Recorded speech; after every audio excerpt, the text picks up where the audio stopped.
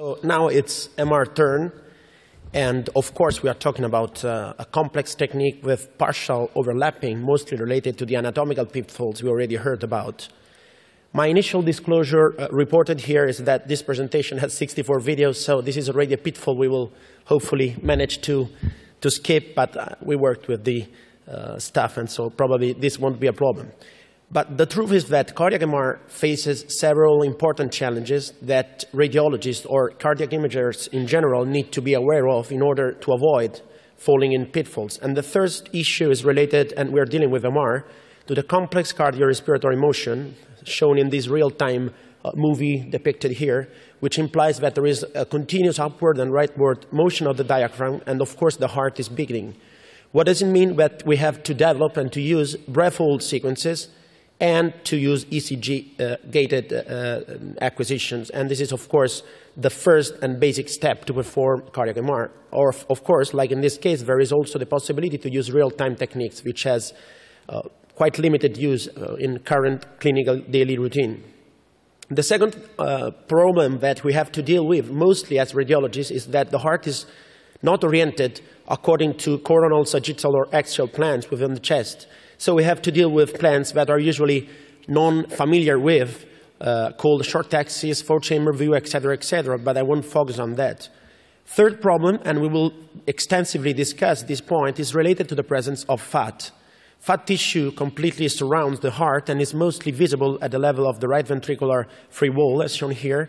It is strictly connected with the epicardium, so when we will discuss about possible depiction of fat infiltration and arrhythmogenic right ventricular dysplasia, we will show how much this can be tricky and how do we overcome, if possible, this potential pitfall. We already heard about the anatomical pitfalls of the heart, and I will show you different cases. This is prominent crista terminalis I won't discuss, and you already heard about in the beautiful case showed by Gorka previously. There is a third point, which is MR-related, depending on the continuous turbulent flow,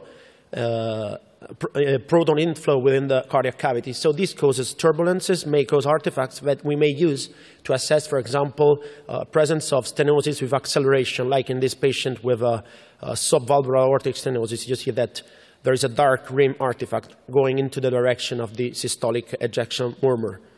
And finally, and this is another point that probably represents the major pitfalls of cardiac MR, either for radiologists and for cardiologists, it certainly requires a long training curve because it is really a mixture of clinical and technical information to rely on.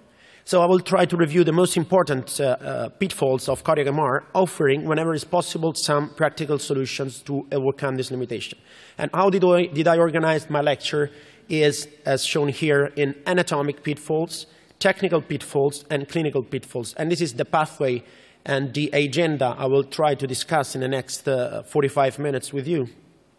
Anatomic pitfalls are the following, and possible the differentiation between masses versus pseudomasses, the problems of hypertrabeculation, which is a very common clinical problem, increased ventricular volumes, and the problem of fat.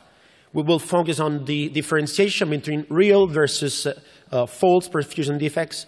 We will discuss about late enhancement, when is it true, when is it false, and how do we approach the problem of late enhancement, and we will discuss some clinical cases with related possible important pitfalls.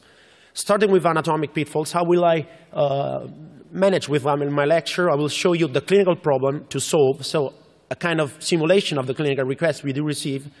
We will discuss one or two cases related to that clinical request, and hopefully I will manage to